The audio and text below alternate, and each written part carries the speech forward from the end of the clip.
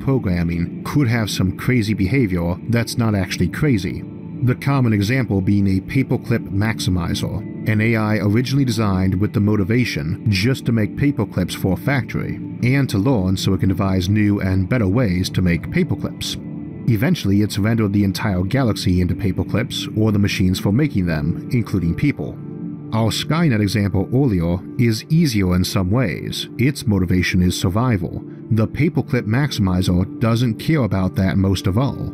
It doesn't love you or hate you, but you are made of atoms which it can use for something else, in this case paperclips.